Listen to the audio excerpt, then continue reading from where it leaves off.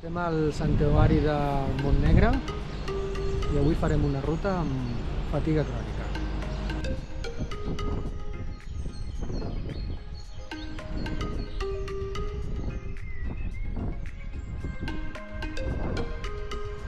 El camí fins aquí hem vingut per Valgorguina, per la pista. Està bastant bé, el tros és una mica complicat per la pluja que va haver-hi ahir.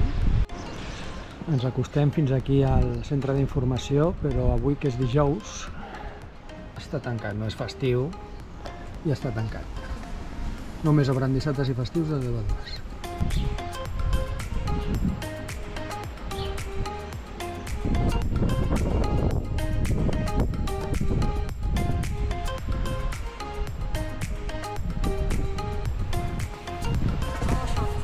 Farem aquest recorregut.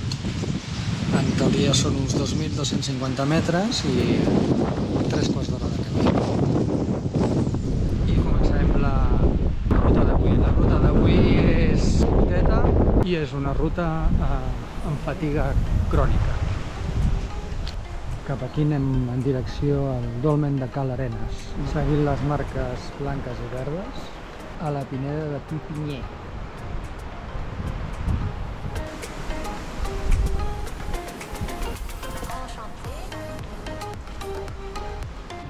Hi ha una olor a humitat, el camí és planer, ara ve una petita pujada, però no té cap problema.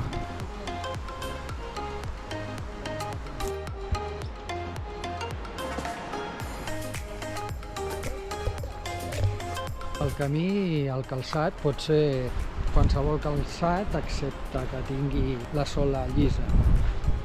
És molt sorrenc i és convenient anar ben calçat. Arribem a una intersecció que tenim que anar o cap aquí o cap allà, i anirem cap allà segons marca la fita. La SLC72.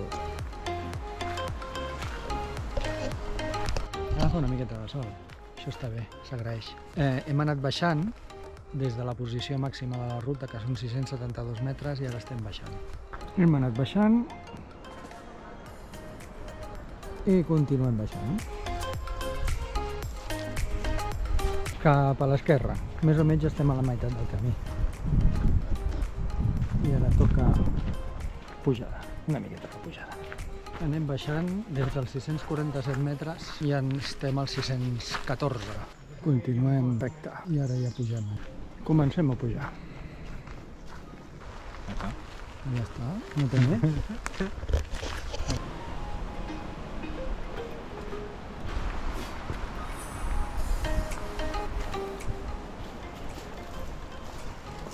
No ens hem perdut.